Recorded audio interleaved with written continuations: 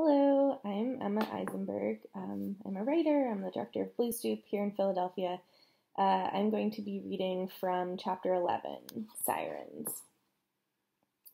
Blazes Boylan's smart tan shoes creaked on the bar floor where he strode. Yes, gold from a nearby bronze from afar. Lenehan heard and knew and hailed him. See, the conquering hero comes. Between the car and window, warily walking, went Bloom. He catwalked towards Richie Golding's legal bag, lifted aloft, saluting. And I from thee. I heard you were round, said Blazes Boylan. He touched to fair Miss Kennedy a rim of his slanted straw. She smiled on him. But Sister Bronze outsmiled her, preening for him her richer hair, a bosom, and a rose.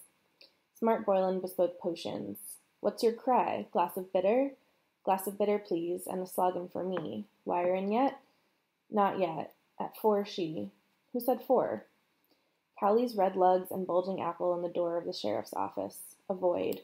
Goulding a chance. What is he doing in the Ormond? Car waiting. Wait. Hello. Where off to? Something to eat?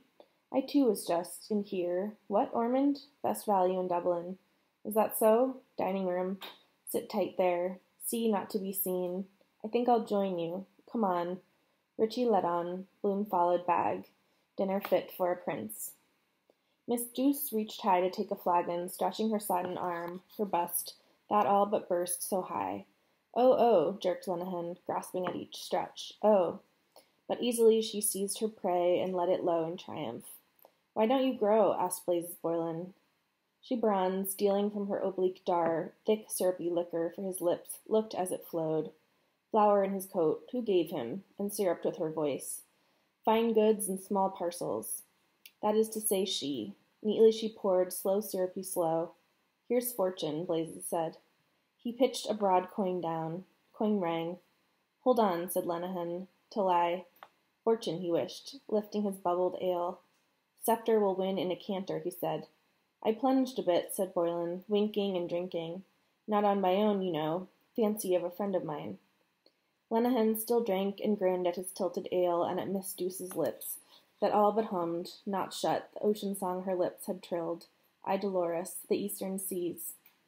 Clockward, Miss Kennedy passed their way. Flower, wonder who gave, bearing away tea tray. Clock clocked. Miss Douce took Boylan's coin, struck boldly the cash register. It clanged. Clock clacked. Fair one of Egypt teased and sorted in the till, and hummed and handed coins and change. Looked to the west. A clack. For me. What time is it? Asked Blazes Boylan. 4. O'clock. Lenehan, small eyes a-hunger on her humming, bust a-humming, tugged Blazes Boylan's elbow sleeve. Let's hear the time, he said. The bag of Goulding Collis, Ward led Bloom by rye bloom flowered tables. Aimless he chose, with agitated aim, bald Pat attending, a table near the door. Be near, at 4. Has he forgotten? Perhaps a trick. Not come, whet appetite. I couldn't do. Wait, Pat, waiter waited. Sparkling bronze, azure-eyed Blazer's sky-blue and eyes.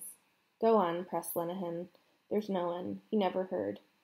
To Flora's lips did he. Hi, a note pealed in the treble clear. Bronze Douce communing with her rose that sank and rose sought Blazes Boylan's flower and eyes. Please, please. He pleaded over returning phrases of avowal. I could not leave thee. Afterwards Miss Douce promised coyly. No now, urged Lenehan. Sonnez la cloche. Oh, do. There's no one. She looked. Quick Miss Ken out of earshot. Sudden bent. 2 kindling faces watched her bend. Quavering the chord strayed from the air, found it again, lost chord, and lost and found it, faltering. Go on, do, sonnez. Bending she nipped a peak of skirt above her knee, delayed, taunted them still, bending, suspending with wilful eyes. Sonnez. Smack. She set free sudden in rebound her nipped elastic garter smack warm against her smackable, a woman's warm-hosed thigh.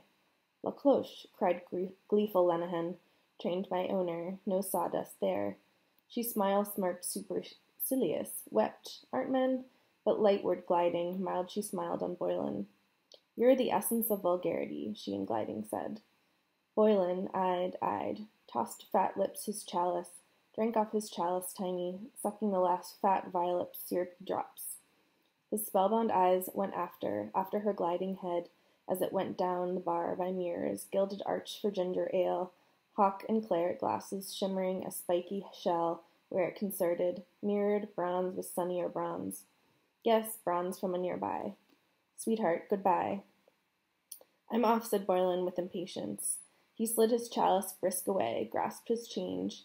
Wait a shake, begged Lenehan, drinking quickly. I wanted to tell you. Tom Rochford. Come on to Blazes, said Boylan, going. Lenehan gulped to go. Got the horn or what? He said. Wait, I'm coming. Happy Bloomsday from the Rosenbach.